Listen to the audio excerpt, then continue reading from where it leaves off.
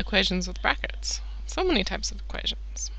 So here we get to review how we deal with brackets, and then everything else basically stays the same. So our first step is going to be to expand out the brackets. So if remember, we take everything on the front and we times it through. And that's only to the stuff inside the bracket, so I wouldn't take the 2 and then times it over to the 6. I'm just putting it into the brackets.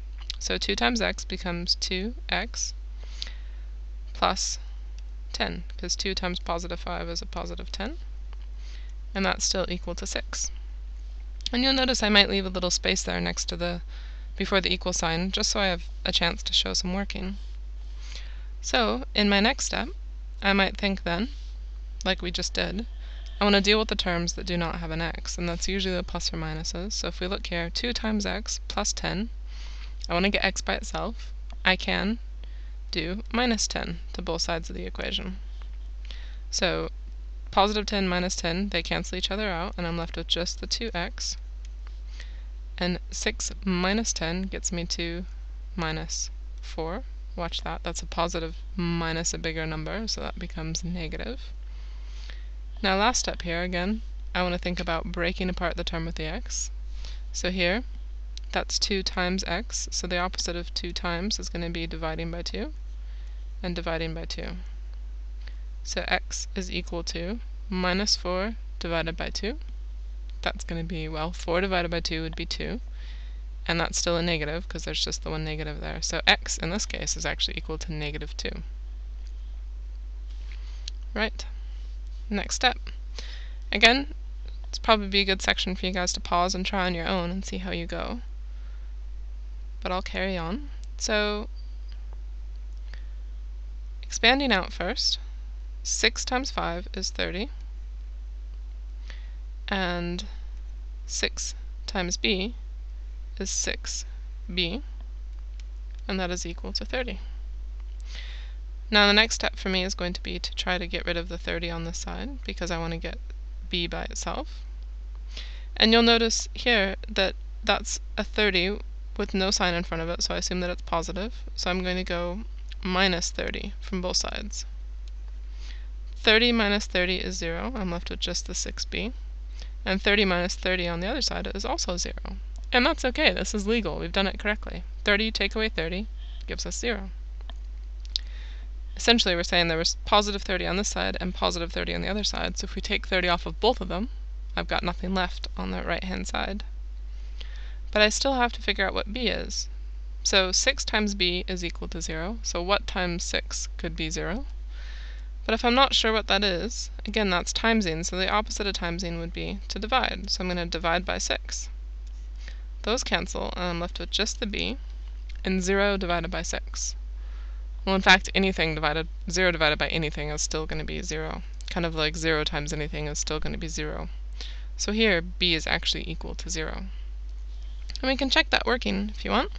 As an example for that, if b is equal to 0, let's double check that that worked. We'll plug it in. 6 bracket 5 plus 0 bracket equals 30. 5 plus 0 is 5, so 6 times 5 is equal to 30. That's true. We've done it correctly.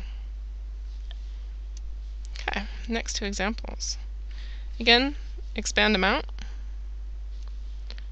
So that's negative 3. So that's going to give us negative 6.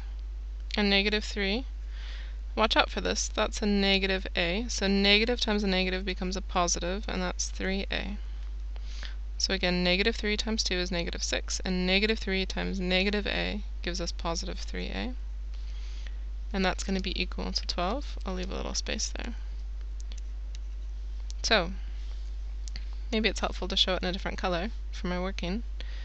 Minus 6 plus 3a is equal to 12. So I want to think about dealing with the term again without the x, and in that case that's the minus 6. And what's the opposite of taking away 6 or minus 6? That would be plus 6. So I'm going to plus 6 to both sides of the equation.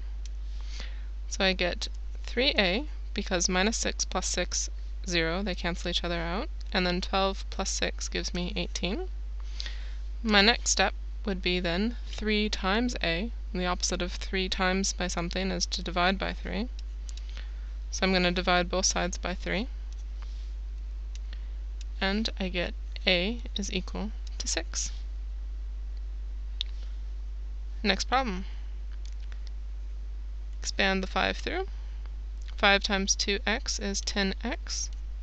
5 times negative 3 is negative 15, is equal to 35. Thinking about what I'm going to deal with first, and here I want to deal with a number that does not have the x, so that minus 15 there. The opposite of take away 15 is going to be to add 15. So I'm going to add 15 to both sides of that equation. So I get 10x, to blue, we get 10x is equal to 50. And my last step here is 10x, which means 10 times x. So what's the opposite of timesing by 10? It's going to be dividing by 10. Divide both sides by 10, and I'm left with x is equal to 50 divided by 10 is going to be 5. So just building on the skills that we're already developing, when you've got brackets, you need to think about expanding them out first, and then same as the two-step equations, deal with the term that doesn't have the x or the a or the variable, whatever it is, in it first, and then look at dealing to break apart the one with the x and get x all by itself.